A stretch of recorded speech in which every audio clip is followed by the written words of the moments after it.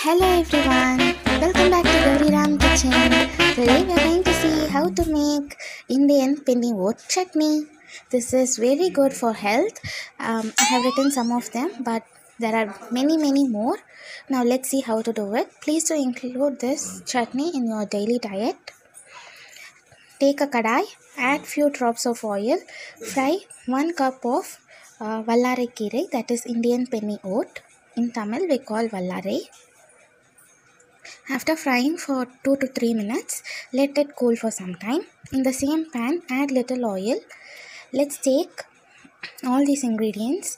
I'll say one by one when we put it in the pan. Add 1 tablespoon urad dal, half tablespoon chana dal and 1 teaspoon of coriander seeds. Fry them well for few seconds. When the urad dal turns light brown in color, let's add 5 to 6 pieces of garlic, 10 small onions. Fry them well.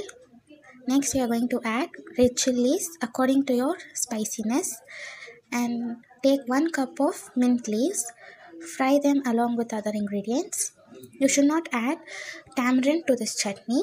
So I have took 1 cup of tomato, required amount of salt, 1 teaspoon of asafoetida powder, 1 teaspoon ginger.